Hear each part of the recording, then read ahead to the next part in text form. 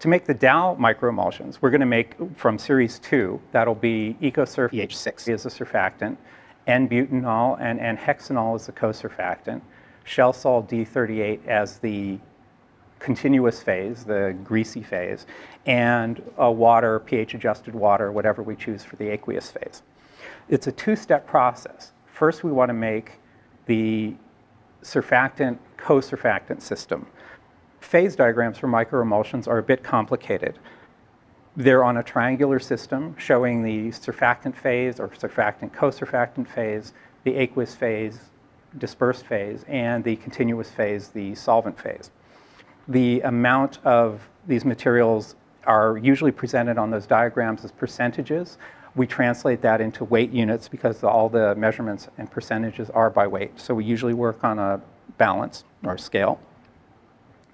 So the surfactant system is the Ecosurf EH6, N-hexanol, and N-butanol.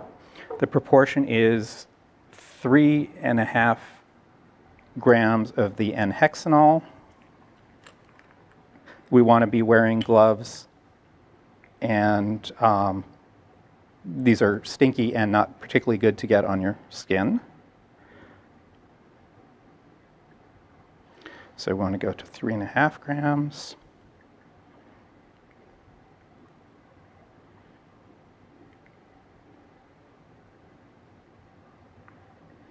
Because we don't use much of the hexanol, you might want to buy it in very small quantities. ChemService in Pennsylvania sells very small quantities of these materials because it's really only used as the cosurfactant in very small amounts. So you can buy 10 or 20 grams from them. So that's 3.5 of the N-hexanol. Want to do 1.5 grams of the N-butanol. Tear the scale.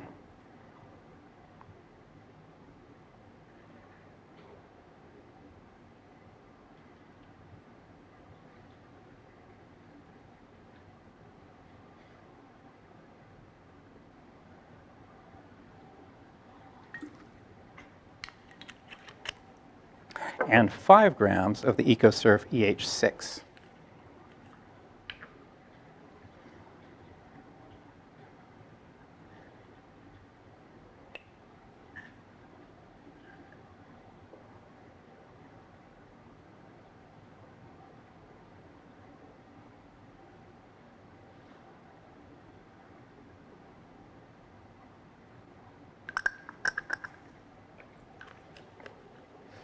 So this is our surfactant-cosurfactant mixture.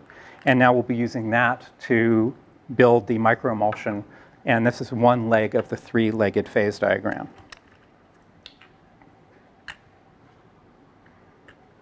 So we'll take 5 grams of our surfactant-cosurfactant mixture.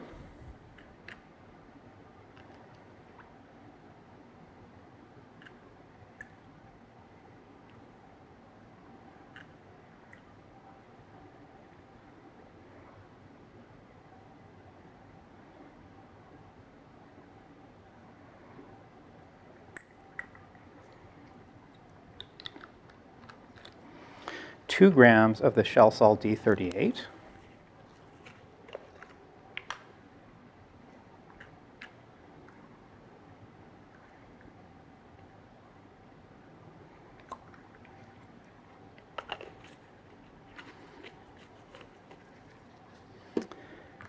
And you can see that the surfactant, cosurfactant, and solvent are continuous phase. So that tells us that we can clear this material with the Shell Sol and not have to use an aqueous system to clear. Then we'll tare our balance and 3 grams of the aqueous phase. In this case, we'll be using the 6.0 pH-adjusted water at 6,000 microsiemens. And that's 3 grams. Tare the balance.